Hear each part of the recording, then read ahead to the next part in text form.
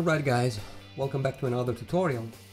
In this quick video I will show you how to actually round edges of a 3D object, and we will use a cube for that, and it's gonna be pretty easy, and we're gonna use the modifier here.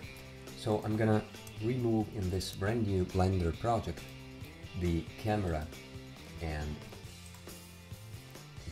light. Okay, select the cube and click here to this modifier properties tab, add modifier, bevel.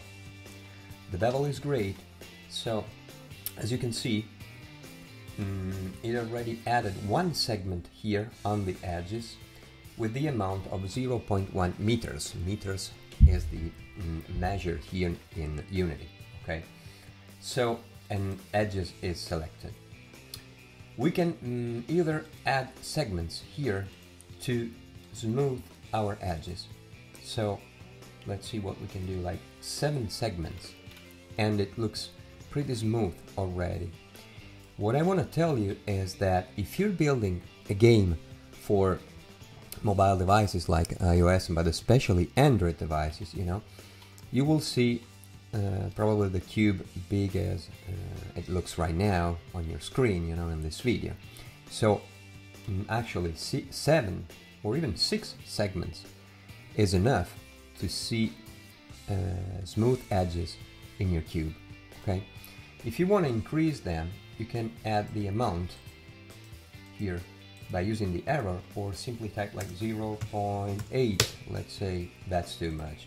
0.1, 0.2, sorry. Okay, we will also increase the height of the edges, And why am I saying that it's enough? Because if you add also the decimate modifier but are not going to use it, you will keep count of the face count. Okay, so it's 294. They are a lot of actually faces. So let's try to remove some segments here, like 5, 4, 4. You can see that it looks still pretty smooth, but you have got to 150 face count, which is a reasonable amount of faces in order for you to smoothly run your game on an Android device, but also on the iOS device. Okay, so another quick thing is that if we add a big amount, like 2, we're gonna get something like a sphere. Let's exaggerate, like 10, and more segments. We're gonna get a very smooth sphere object here, but with a lot of faces, like more than almost 4,000 faces. That's not good if you're gonna use this as a game object in your mobile game, So let's try something like 1 and the segments 1, and we're gonna get a prism out of the cube we have. Okay, just show you something.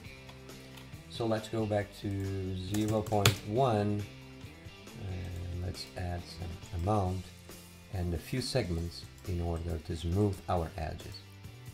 Okay, the angle should always be 30 degrees, which is fine, as you can see here. Okay, that's it. Hope you enjoyed it and it will be useful for you. See you on the next video.